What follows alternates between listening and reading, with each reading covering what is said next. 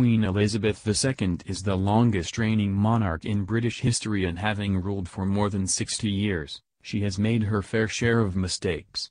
We take a look at the biggest mistakes the Queen has ever made. Queen Elizabeth II has been the British monarch since the death of her father King George VI in 1952. But although it could be said the Queen has lived a life of privilege during the job, it hasn't always been plain sailing. The Queen has done remarkably well for a person who was not born to rule, but that doesn't mean she never makes mistakes. The biggest mistakes the Queen has ever made. Almost got herself shot by a Buckingham Palace guard. During a late-night walk, a Buckingham Palace guard reportedly noted someone else was there. According to the Times, he shouted, "Who's that?" Suddenly realizing it was the Queen, he reportedly said, "Bloody hell, Your Majesty, I nearly shot you." The Queen was understanding and replied, "That's quite all right.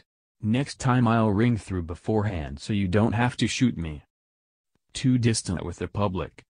In her early years as the Queen of England, Queen Elizabeth II kept her distance from the public. Her behavior made the public view her as closed off and cold.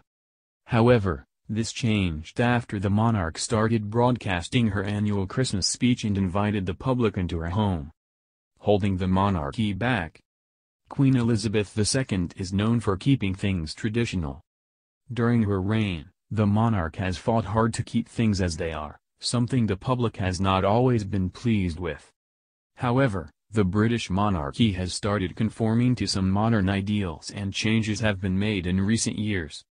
Some rules the Queen has agreed to change are more relaxed marriage rules and being more open and available to the public. Stripping Diana of her HRH title. After Princess Diana and the Prince of Wales' divorce, the Queen removed Diana's title of Her Royal Highness.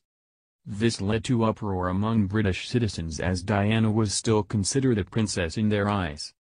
The Queen later seemed to regret the decision, and following Diana's death she showed great respect by allowing the prince's coffin to be covered by the royal standard.